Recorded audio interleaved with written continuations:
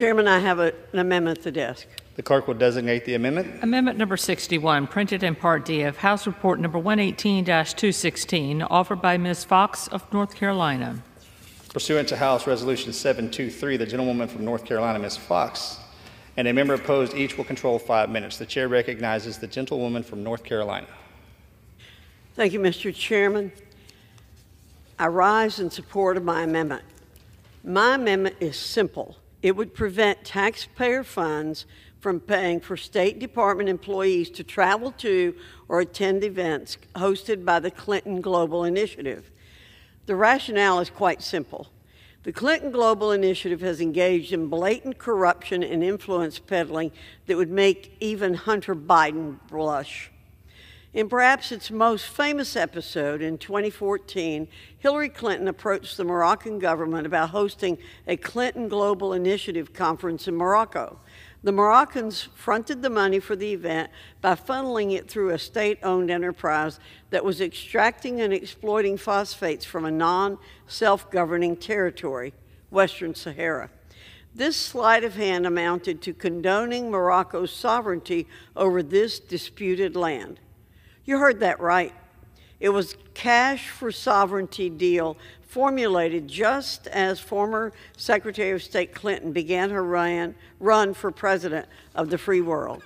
This deal was so rotten that even the Huffington Post deemed Fox News' investigation into this matter a, quote, brutal, clean hit on Hillary Clinton's campaign, end quote. Indeed, the Clinton Global Initiative scandals are myriad and include an episode uncovered by the New York Times revealing undisclosed donations linked to the sale of U.S. uranium production to a Russian government agency. As expected, the Clinton Global Initiative was unable to withstand the scrutiny and shuttered shortly after the 2016 campaign. That is, until late last year, when the organization reconstituted itself. Its operations are no longer dark, and this is the first state and foreign operations appropriations bill considered since its resurrection. It has since morphed into a factory of radical elitist woke schemes. Just last week, the Clinton Global Initiative convened in New York to discuss how to reshape our economy to tackle the left's pet projects that will make life for ordinary Americans more expensive and worse. Given the State Department's enmeshment with the Clintons and the initiative, we need to send a clear message. No more coordination with the U.S. government, no more conferences with corrupt governments at the expense of the oppressed people of the globe, no more representation and participation by the State Department, an end to its commingling with official policy, and hopefully the beginning of the end of this corrupt organization's influence on U.S. policymaking. Americans simply can't afford more radical policies purveyed by an organization that allows the global elite to buy and influence American foreign policy. Join me in condemning the Clinton Global Initiative's misconduct. I urge my colleagues to support my amendment, and I reserve the balance of my time. The gentlewoman from North Carolina reserves. For what purpose does the gentlewoman from California seek recognition? I rise in opposition to this amendment. The gentlewoman from California is recognized for 5 minutes. Mr. Chairman, boy, is this the level we've gotten to tell the State Department what meetings they cannot attend? Will we start saying what meetings they have to attend? The Clinton Global Initiative is a platform for government, philanthropy, business, media, and academia to discuss identified problems and to brainstorm solutions. We should be encouraging such collaboration. The problems facing the world are daunting, and solutions will not come from one place. Let's take good ideas from wherever we can and not micromanage who goes to what meetings. I urge my colleagues to oppose this amendment, and I reserve the balance of my time. The gentlewoman from California reserves. The gentleman from North Carolina is recognized. Thank you, Mr. Chairman. I see that my colleague has not refuted any of the things that I've said about the Clinton Global Initiative.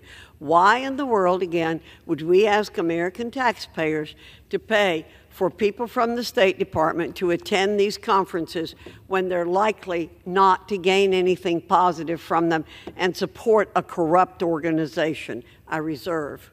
The gentlewoman from North Carolina reserves. The gentlewoman from California is recognized. Yes, Mr. Chairman, I understand what this amendment does, and I don't accept the fact that it's a corrupt organization, and I do know the importance of these meetings and conferences in terms of us coming together for solutions to lead us to global peace and security. I reserve the balance of my time. The gentlewoman from California reserves. The gentlewoman from North Carolina is recognized. Mr. Chairman, may I inquire as to how much time I have left? 1.5 minutes. 1.5 minutes. 1.5 minutes.